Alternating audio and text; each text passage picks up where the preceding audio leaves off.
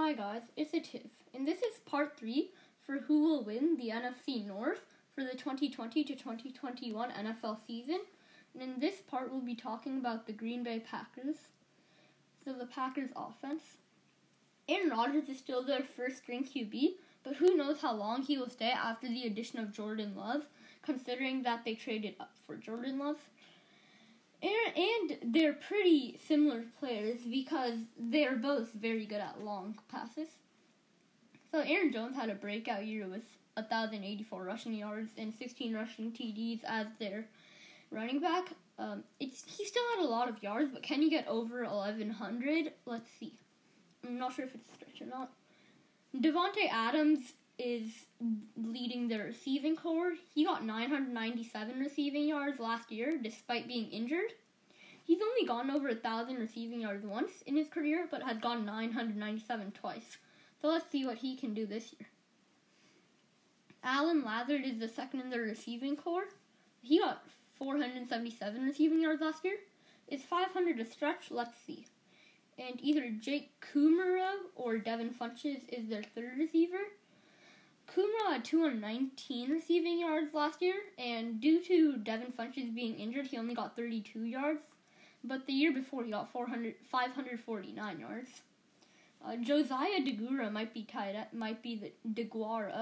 the tight end. Could he have gone some tips from Mercedes Lewis, who's been playing at tight end since 2006? Let's see. And David Bakhtiari is leading the O-line, and they did trade away Brian Bulaga. And Corey Linsley is a solid and consistent center.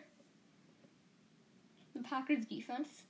So they have a pretty young secondary, and their top 3 players being Adrian Amos, Jair Alexander, and Darnell Savage. Yeah, Adrian Amos he's the oldest out of them, but he's not insanely old.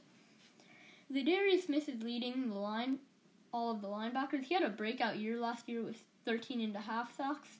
Preston Smith, he had a great year. He quietly got 12 sacks. So, hey, let's see. He's going to be a pretty good player as well. And Oren Burke didn't play a super high amount of minutes last year and didn't do much in general. Kristen Kirksey hasn't played much for the last 2 seasons, but hopefully can come back and have a decent season on the Packers as a linebacker. He's had 4 assisted tackles and 11 combined tackles.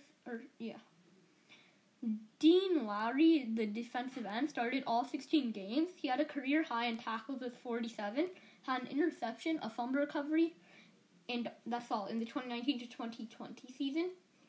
And as their defensive tackle, Kenny Clark got 62 tackles and 6 sacks on the Packers defense.